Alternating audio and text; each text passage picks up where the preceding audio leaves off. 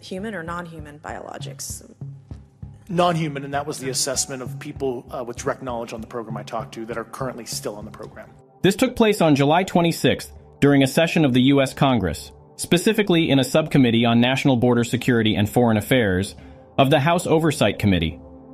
During this session, they heard the sworn testimony of 3 people.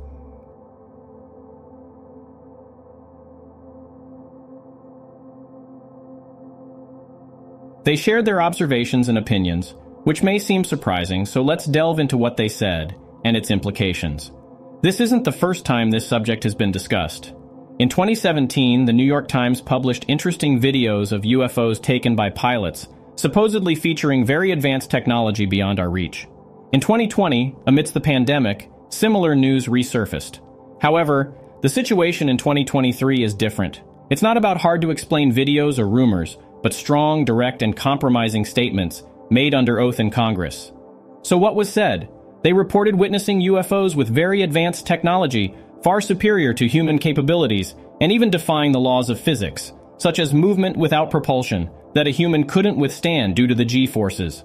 They claimed that the government possesses this alien technology and is concealing this information by misappropriation of funds. They allege that for more than 30 years, the government has been aware of extraterrestrial life and has taken repressive measures to avoid disclosing these facts, even resorting to physical violence. They stated that these events pose a potential risk to humanity, that these beings are interested in nuclear technology, and they have feared for their lives for making these statements public. These are serious accusations made under oath, not only about information concealment and embezzlement, but especially about the repressive and coercive mechanisms used to keep this information hidden. It's like something out of a movie, yet very impactful given its implications. After hearing them, several questions arise. Does all this make any sense, and what is my opinion on it? It does and it doesn't, depending on how you look at it. This is a highly relevant and serious scientific topic. Famous scientists like Nikola Tesla proposed communication with Martians, and Frank Drake were some of the early promoters of the UFO phenomenon. In 1959, Giuseppe Cocconi and Philip Morrison published an interesting article in Nature about searching for interstellar communications.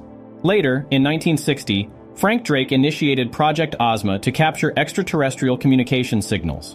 In 1971, SETI, Search for Extraterrestrial Intelligence, was founded with NASA funding, and in 1980, Carl Sagan founded the Planetary Society to coordinate this search effort. There have been at least a couple of suspicious cases, such as the unexplained WOW signal received on August 15, 1977, by the Ohio State University's Big Ear radio telescope. The signal came from the Sagittarius constellation and still hasn't been explained. Some scientists, notably Michio Kaku and Avi Loeb, have shared their thoughts on this matter. Loeb, a very relevant scientist, proposed the hypothesis of an asteroid named Oumuamua visiting our solar system from outside, and suggested it could be alien technology.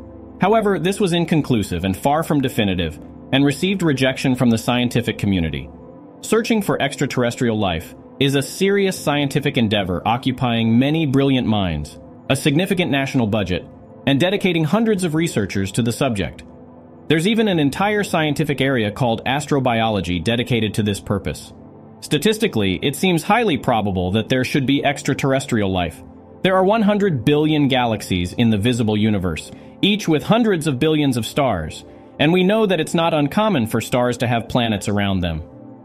If you multiply the number of galaxies by the number of stars and by the number of planets, it doesn't seem unlikely that one of these planets could have conditions similar to Earth's for life to exist. However, the problem lies in the enormous distances involved in space travel. Even if we agree that there probably is extraterrestrial life out there, possibly intelligent and technologically more advanced than us, the distances to travel to reach us are enormous by human standards. The nearest star to us after the Sun is Alpha Centauri, which is 4 light-years away. That means light, the fastest thing we know, takes 4 years to travel from there to here. Critics of the UFO phenomenon use this fact as their strongest objection.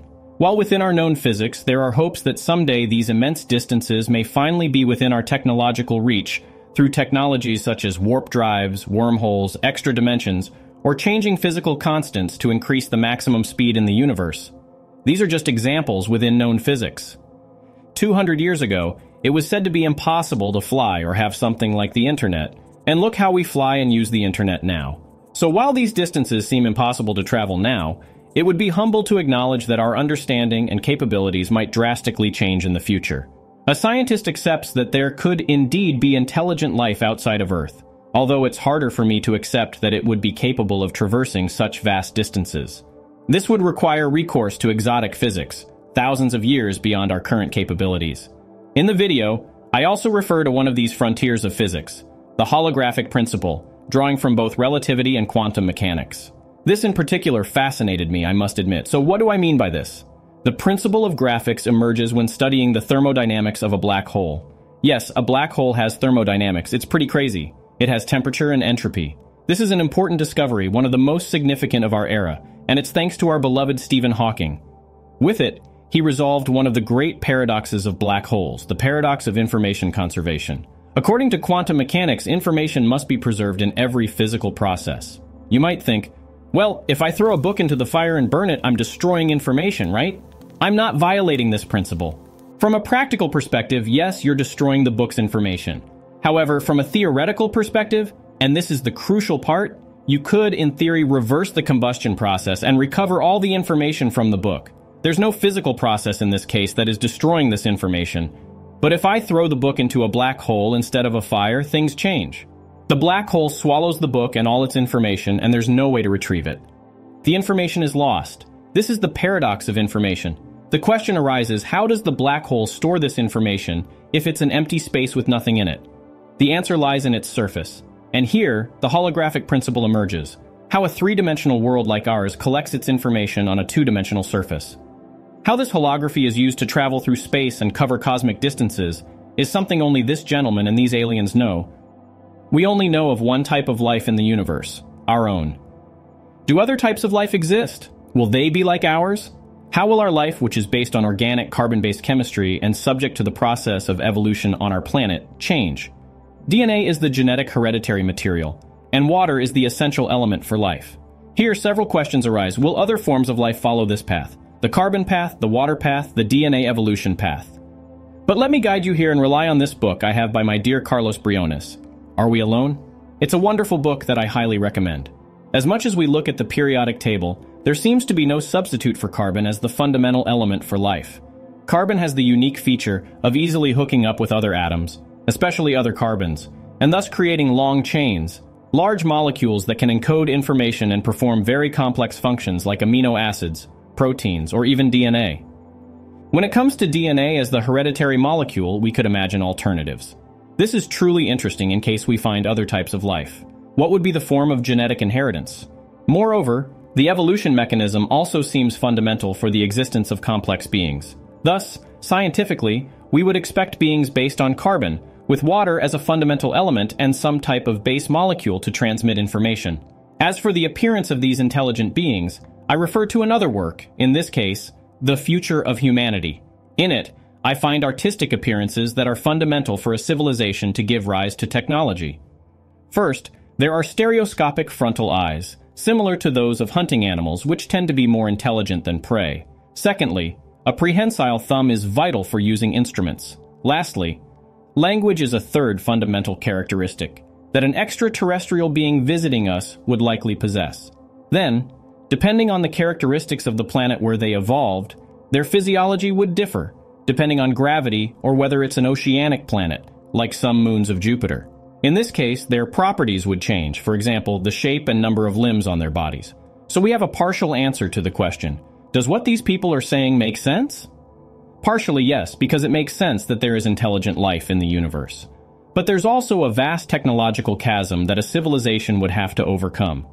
Following the principle of humility, and considering that an extraterrestrial civilization could be thousands or even millions of years ahead of us, we must keep an open mind and not make categorical statements.